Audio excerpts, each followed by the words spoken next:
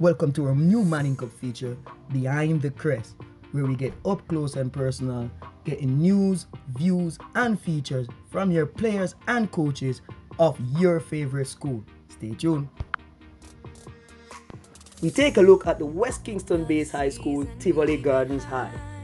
Tivoli Gardens High School has managed to always produce some super talents. However, since they last won the Manning Cup title in 1999, the school has lost its ability to compete with the very best. However, all that is about to change as the Prince, Christopher KEMO NICHOLAS, has returned. The man who was dubbed as the one-man band in the 1999 campaign for Tivoli Garden.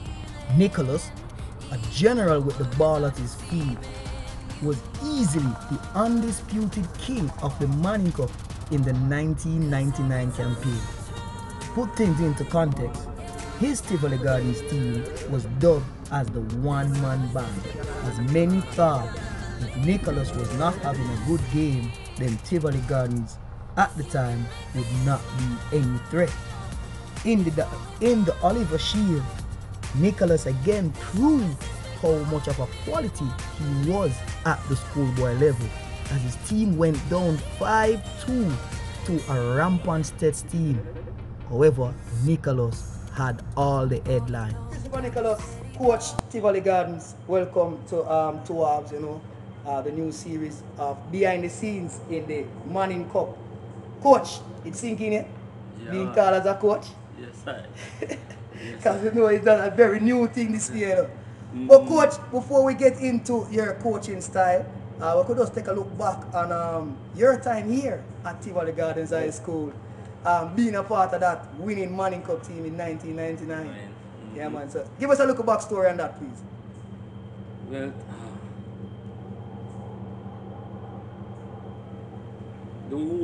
the whole Manning Cup, trust me, the feeling that alone kind of drive me to want it to come and give back to the school.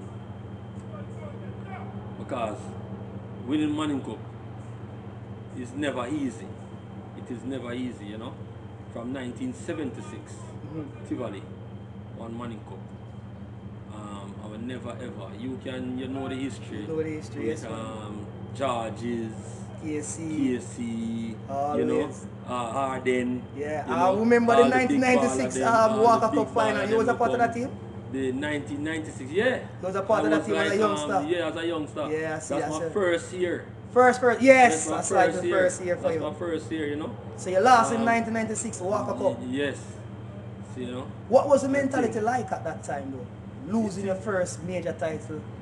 What was it like? Honestly, it never sink in as much because as a youngster, we lose, but I never really like get that, because as a youngster just come in and think, you know, Steve Green them more likely with, you know, would have feel it that time. Craig Stewart them with more likely would have feel it them time there, and you know what I mean? But as a youngster, yes, disappointed and feel that type of way, but you know. So again, as I say, we'll move on from 96, we'll go to 99.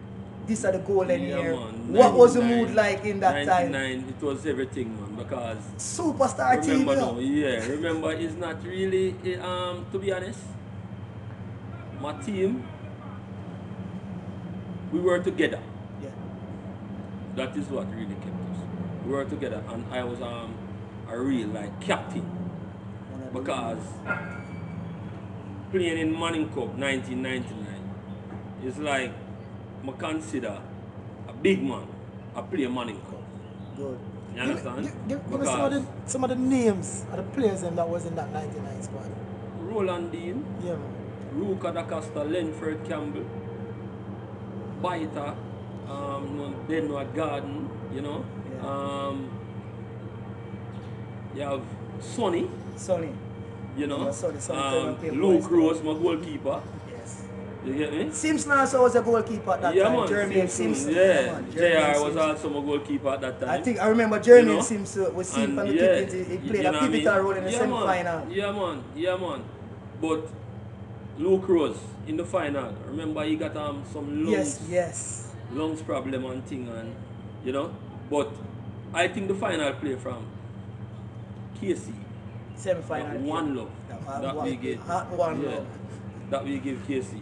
You know what I mean? Because the whole thing is the coach, whom I love so much, Mr. Palmer, from KC. You know, I think he didn't make a comment about one man. That if my coach would come tell me, Dave Clark, say no one man team so can pinpoint beat you them. as a one so man it's team. like me, everybody, you know what I mean?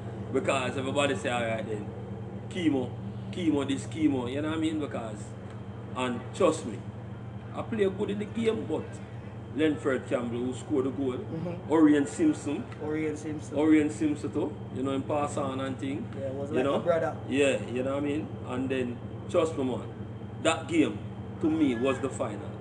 Because to all, everybody come out. So basically going into that final, you already win? Yeah, because to be honest, you know. JC was a team to defeat. To be honest, you know, JC never no match to me. Okay. Honestly to God. Honestly? Yeah, JC never no match to me. JC wasn't a match to me. KC was the team. Was a team where they have Milo man play defense and thing. Where, you know, Mark me know, you know. I was above everybody. Yes. But they still had quality. Because when you the Jamaica under 20 team, at them. They were the main. They were the main. You know what I mean? When we have GSC now you have who them looked at Vivian. Vivian, Bala look at you. Look at youngster that time. You understand what I say? Where them kinda them look up to in Tivoli and all these things. So really and truly a good player, don't get me wrong. But it wasn't very good player, but it Christopher Nicholas caliber at the time. It wasn't at that. So KC was more like a team. So once you defeat KC in the semi-final, money could surely come down here. Really and truly, to be honest with you, even the final, the night before, it was a joke. Everybody just a joke around and we can't believe it's a final, this them money I go play. So overconfident then? Yes, so it's just more like me I say, after that I was around to just listen me. Get back in check, we still have business to do. Listen man, this is it man. You know? And we pay a feet even in the Oliver Shield. Okay, tell us about that one. You know what I mean? We pay a feet in the Oliver Shield. Because a States will play. States give away 5-2 down there. But I look upon them and I tell them when it was like 4-2. Because Mark me, to be honest. You go down to St. Elizabeth. States win the game. But after the game, everybody one man goes around like I king this themselves. Christopher Nicholas. I swear as God live it. Yeah. But I look on them and them and tell them, say, listen to me. Just make it stay at 4-2. Because I feel them. You had a chance. I'm going to say, listen to me, man. Just make it stay at 4-2. Me can't deal with them. And the man, Okello Cole, I can clearly remember. The man just walk around with the ball in the box. And the man just literally take the ball and just throw the ball in the goal. 5-2. You understand? I'm going to come back and stadium now. Whole States. It's like my cross. Take out all of that. So it's like, yeah man. When States down 2 love, come and score the 2 now, have them 2 love, you know. And get an indirect kick now in the box. I'm a ball out and say, nobody touch it. Here comes, we don't know if I some who get in a Ruka. Ruka got 2 off the ball. I said, Jesus Christ. In the box. So you know, because me I got architect something now for say, I treat this, you know, so you know, a 5 all this now. Yes man, problem so you know, say, you understand? But it was just man, it was a joy man. A joy, you know? It was a joy. With that overconfidence though, and of course you know that skillful display in the Morning Cup, you then take your talents to the bigger team, which is the Tivoli Gardens Premier League team, and that for me, in my time growing up, was a time when me really see Christopher Nicholas, Roland Bean, Kasai Hines, Victor Thompson, Steve Green. You know, tell us about Tivoli Gardens squad there. Let me tell you how it is. You know, when I in Morning Cup, I will leading goal scorer in the Morning Cup, you know. And tie with Nandelo for leading goal scorer in the Premier League. You know that? Yes. Yes, man. in Manning Cup, the school. So the same average in Manning Cup you had. So it's like it just go over. Ronaldinho was a defender. Most people will say, no, what's the deal? No. Nandi was a more defensive midfielder. No, man. Nandi a forward, man. At the time. Yeah, man. when Nandi play like Manning Cup, Nandi that play done na back line there. But from Nandi come, man, Nandi no bulldoze everybody, man, and just no say a forward. You know what I mean? But in the Premier League now, 99 too. I remember we go win Manning Cup. Same year after winning the Manning Cup. With me, Boo and Teddy, I play forward. This no, me and Boo I play forward, but that are Ricardo Fuller. Yeah, man. Teddy was a more younger one. Teddy in the team as well, man. Because the 3 we did in Jamaica under 20. Under 20 at the time. Yeah. Yes. You know, and each time it's like we gone and. With a player named Dean Chambers. Eh? You remember a player named Dean Chambers in the same under 20 Jamaica under 20 squad? Yeah, man. Dean Chambers. Yes, yeah, man. Yeah, man. So, yeah, man. as we say, no, Nicholas, Tivoli Gardens, dominant time. Joyous time for you. I can remember you as a youngster, you brought us paying up at Boys Town in a lot of games. Yeah. So, I mean, you've done all of that as a player, coming on now. But one of the things that we would have seen is that most of these things, without you telling us no, you don't know. We don't know about them. Yeah, because so how has the impact been of you not having a platform like Two Halves now? How is it? It is, trust me, it's a joy. That's why I really and truly, when you guys get in touch with me, I never really like say, son, no, because of the inner city, and that's what we need. Yeah, man. To be honest with you. You understand? Because every day you have people inside of the garrison look for me and say, if me did born this one, if me did born at this different time. If me did born this, and it's sad. Because even inside Jamaica here, you have like the so-called high society. Upper echelon, you know? Teams them with them, you know, like the Harbour View them with them. Yeah. Let me tell you, up to now, this stick with me. Jamaica team, I play a game in a stadium. And I was walking, going inside the stadium. And Daddy look at me and say, KEMO, what are you doing here? I said, Daddy, you know, so you know. There, Daddy said, no man, there is no way I could play for Harbour View and down there in Jamaica team. That shook me. Reality come that was there. But a reality matter. That's the reality. That's a harsh reality. And so that's why I say so Two Halves is that's here. why I say Two Halves. Yes, man. Yeah, man. I'm proud of this. You understand? And I know you have a lot of youngsters. You know? We need because that platform. we need that platform, yeah. I strongly believe that, because as I said, even just preparing for this interview, searching and things, it's just tough stuff that I would have known off the top of my head. Yeah. And basic thing, very basic. And Christopher Nicholas, without doubt, is one of our easily standout stars. There's no coverage, no footage there. Looking at even the national team history, you've been in and out. That's what I am saying. Especially at that time during 2005 coming up, when you were easily at the peak for Tivoli. Just imagine. Remember we qualified for the under-20 World Cup. Exactly. Played against Argentina. When me I play now, General, mark me now. And I'm not joking now. You say Clovis, the Brazilian coach. Yeah, man, I love you. When Clovis them, you hear Clovis them tell them, it's like, it's no joke. You know? But something about the inner city and the players there, even Steve Green. Yeah, man. Him man know been through a lot. You get to me and say, even Steve Green, trust me, I guarantee you, if Steve Green and himself are there, and have platforms like this one. You know, trust me, man. We're going clear, bro. Honestly. You understand? I'm happy for my brother Teddy, who, you know, come from South, and even Boo, because Boo come from Garden too. Yeah, make it. You understand? But Boo did kind of, you know, look at a different platform certain way, where him status where Camper down and Peter Ebert. They take up Boo.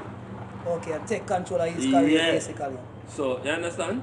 And kind of have Boo a different way now and say, alright, then listen, I'm your father. So, you understand? So, certain things, It's like, I'm about the left Tivoli now and live at Portmore. And you know what I mean? It was a whole different thing, man, but trust me, you know? So we are here for that now, though, coach. So we move into your coaching life now, just before we wrap up. How's coaching life going? Good, because it's something that I love. We love doing the coaching thing. Yeah, man, it's something that I love. Football is what I love, and understand the game. It's only selfish not to teach these youngsters. You know? And trust me, it's a pleasure for me. And you know, the good thing about it, I can see they're learning. The development. They're learning. You understand? They're learning, and it's a joy for me. We have a couple youngsters here where, trust me, 2 halves need to just follow them. We're going to follow them, man, trust me. I know your captain and I know your vice captain personally. I would have been a part of them development from under 10 coming up. So Daniel and Gideon. Yeah, man. I know most of them, man. Yeah, so man. I can tell you, we're going to definitely follow them up. New look to the Morning Cup. No fans. How that will impact you now? Because I know you're a time you'd have your boys to fans on the field packed. Yeah. How much of an impact that going to be for you? Trust me, this whole new COVID thing and everything kind of. But I mean, something that we have to deal with. Football have to go on. Something we have to deal with. As I said, football have to go on. So it's just for we as coaches now to just get them in the right frame of mind. Let them understand. Say, here right now is what is important. You understand? You don't have to be around 1,000 people or, you know what I mean, but just focus inside what your job is. You understand what I'm saying? So it's just, so coach, it's not easy. It is not easy. No, it won't be an easy task, but finally, realistic goal for the season and for the football program of Tivoli High School going forward. Honestly, I would love to win. I would love to win. But our aim, because we have a very young squad. Our aim is like semi-final, you know, final, but we go beyond good. Very good achievement. Very good achievement. I see the squad now, coach. I know your squad make up of a couple 17-year-old, you know, so you have at least a 3-year tenure with them. So that is it. So it's not just one season, coach. It's not just one season. Definitely a full-time program you're looking to do. Exactly. Alright, so, sir. Yeah, man. Well, coach, give thanks again. Thank you so much for being here, and of course, you know, 2 halves will be the platform to enhance the youth and ensure that we can bring some more highs to their talent, and definitely do that. So, especially coach, within the area that you're preaching in the interview. Yeah, man. Inner you know, city, inner city, Rima, bring across that the jungle, the Tivoli, the south side, because bro, I can't stay right as I will tell you and some things we go on we only don't know about. Me I tell you, only don't know about because it never recorded. You understand? It never recorded. Stories still one whole heap of stories, man. Some of the very few things that we see. When I search up for Christopher Nicholas, I tell them, me embarrassed, me I tell her the truth. Yeah. Because me I said, this can't be the Christopher Nicholas who we know. Yeah. And I would have been watching at the Premier League level. For me though, one memory I can recall is over by Boystone Field. Trust me, it was 1-1. And you scored that killer goal down by the Cali Smith Drive. And trust me, the whole again run on the field. Like that day the Boystone Stadium. Yeah, man. All the Boystone people hold down their head. Those footage as well. I never forget that goal. Remember one more time when they hurt us at Boystone when they had the you know? All Island knockout when Boystone was looking for the treble. Yeah. And Tivoli Gardens decided, said, no. No, you know what I mean? But with them thing that they, because even Boystone, yeah. You see Bangi? Yes, man. Michael Campbell. Bro, as I'm telling you, so we can go on and on. Yeah, We're just glad for 2 halves right now. Thank you very much. We can come inside and get inside them youth and make them say somebody's there for them. That's what we want to do. Yeah, so, coach, give thanks again. Yeah, respect. Man. Yeah, very man. much. Bless up, brother.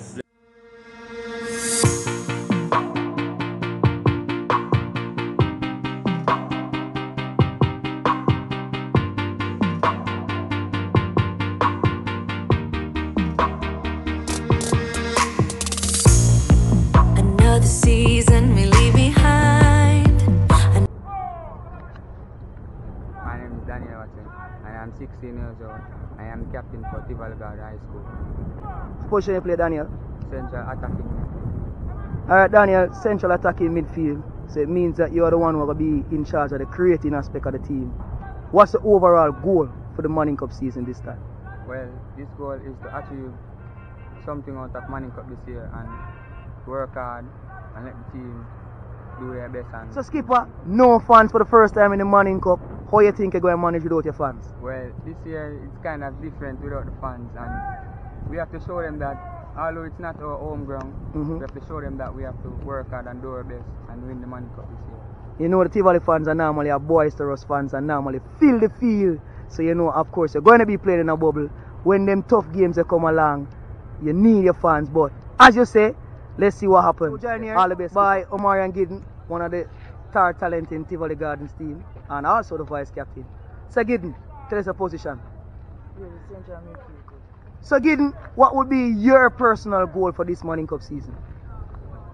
Well, I like to dominate the game and play as much good ball games so scout can see me. We have a better chance to play overseas. And the realistic goal for the team, where you think your team? Think your team have a chance to win the Manning Cup? Yes, coach, definitely. Teamwork hard every day, coach. I see a team having a very young squad of a makeup of at least 16-year-old. So if not this season, you definitely think you're going to be in the running for next season. For sure, coach.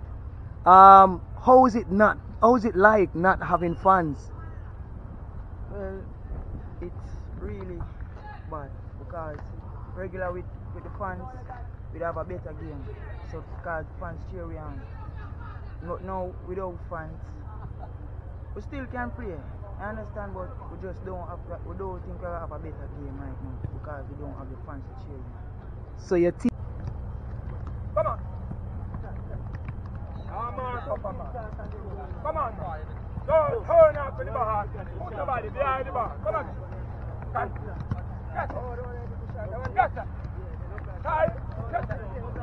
Come on, Giga. Catch it. Come on, Giga. Catch it. Come on.